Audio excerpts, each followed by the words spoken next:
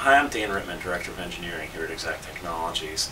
I'd like to talk to you today about a new feature in our 2.9 release of exacqVision, which we call cropping. Many of you have been interested in the new megapixel cameras that have come out from a number of manufacturers, and those cameras are great. They produce spectacular images. One of the drawbacks, though, is that they take up a lot of disk space and network bandwidth to use those images. So our new cropping feature allows you to optimize the capture of your camera to the scene. For example, in this image, we've got a lot of space at the top that's just clouds and trees, and space at the bottom that's grass.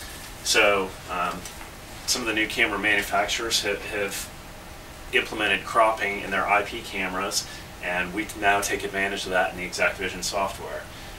Let's go to the configuration screen for this camera. Another new feature, if I right-click on the camera and click on Camera Properties, I can jump directly to the configuration page for that camera. From this page, we'll edit the crop window, hit the Edit button, and then we can draw a rectangle on this screen for the area of the image that we care about.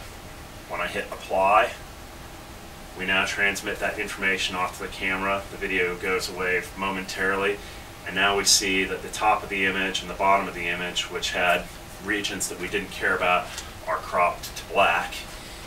If I go back to live mode in our picture, we see that that region of the image is gone. We are now seeing an image size of 234 kilobytes per image.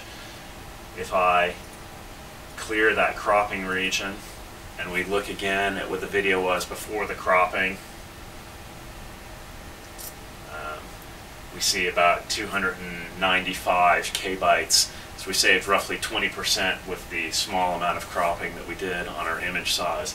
Obviously, you can crop more aggressively than what I did and produce more data savings.